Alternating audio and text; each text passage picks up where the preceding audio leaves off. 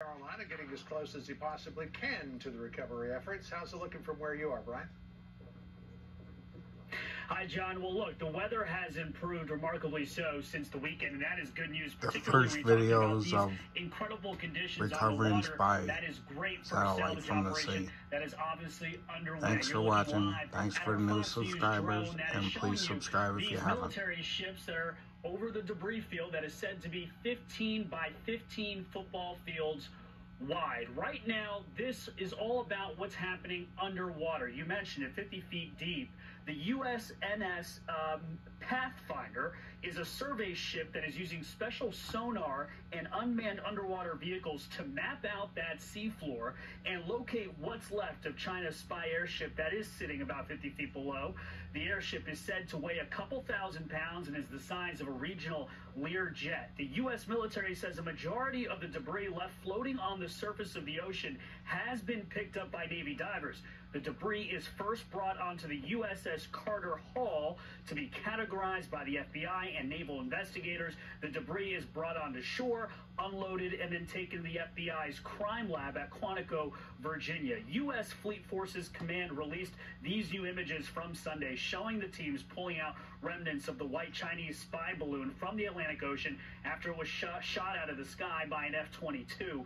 General Glenn Van Herk, commander of NORAD in NORTHCOM, said the decision to allow the spy balloon to travel across the country allowed the military to collect intel on the Chinese surveillance airship using American first pictures of the spy balloon. Gave us the opportunity Please to assess what they were actually doing, stay what kind of tuned for more. capabilities existed on the balloon, Please what subscribe. kind of transmission capabilities existed, and I think you'll see in the future that that time frame was well worth its value to collect. Over.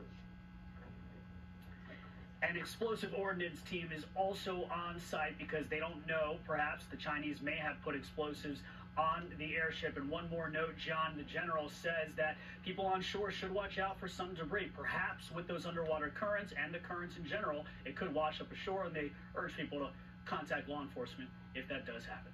John? Well, whoever was wishing you clear skies and calm seas got their wish. Brian Yennis, thanks for the update. Appreciate it. Sandra? Let's bring in David Sears now, retired Navy SEAL commander, SEAL Team 6 member, and author of Smarter, Not Harder. He has insight into dive operations just like this one. Thank you very much, sir, for joining us. Thanks for watching. Thanks for subscribing. Those brand new images back up on the screen for our viewers, as this is the first look that we are getting now. The U.S. Navy just releasing these images to us.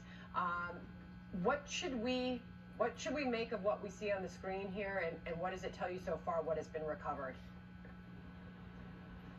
Well, it's one of the first things that they're going to do is recover all the surface debris that they can find, and they're going to use those, what you're seeing there are the smaller boats. They can put out rigid inflatable boats, so they're very rigid bottom and they have inflatable sides. They're standard sort of Coast Guard and Navy at sea recovery boats, and they'll pull everything that they can in and then clear that scene so that then the other ship, the Pathfinder that was mentioned, can pass over and start to map out with sonar, either side scan or multi-scan sonar, the bottom of the seafloor and see where the pictures rest of the debris Chinese is. Then spy they'll balloon grid that area recovered, out, going to and from there Quantico, commence Virginia dive for operations. analysis. Dave, the search area Stay said to be tuned for 15 more. square football fields around, which is actually not too bad. Did you subscribe? How much ocean there is out there. You're not going to see more if you don't subscribe. The balloon would have floated away, but that the payload package probably came down intact, at least until it hit the water. Do you expect that that would be in more of a concentrated debris field than the balloon itself?